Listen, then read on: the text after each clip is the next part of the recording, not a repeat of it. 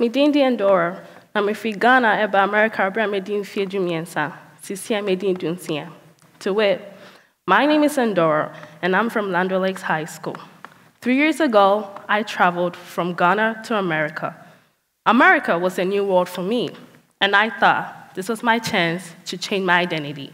But I was wrong. My identity was something I was never going to be able to change and never can.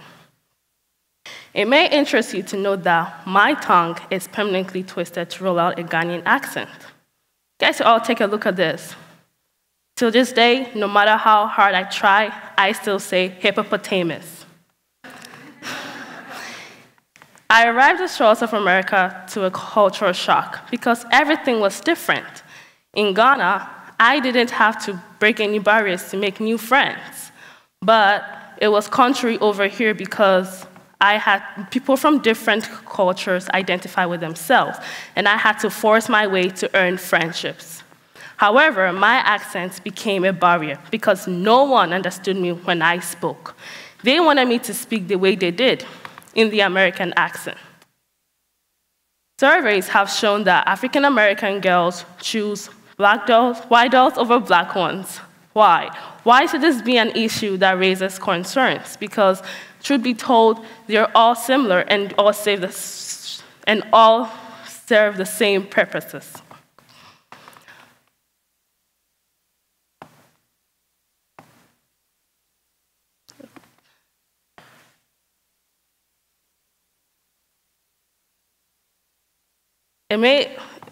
America is a really diverse country, and people haven't yet fully understood the cultural diversity in this country.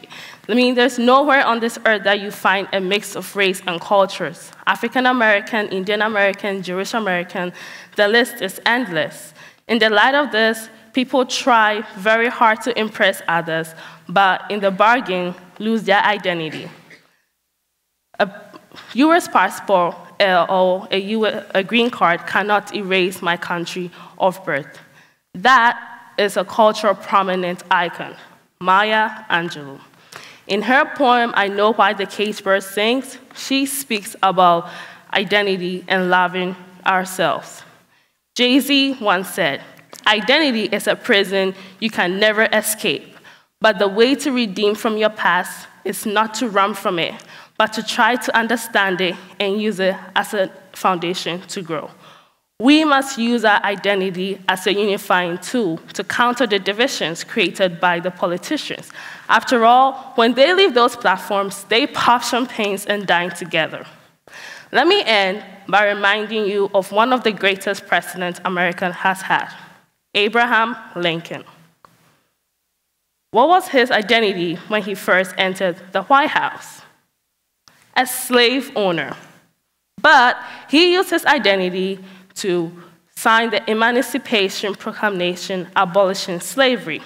So I have taken a stand by embracing my culture and heritage, and I urge you all sitting here to do the same.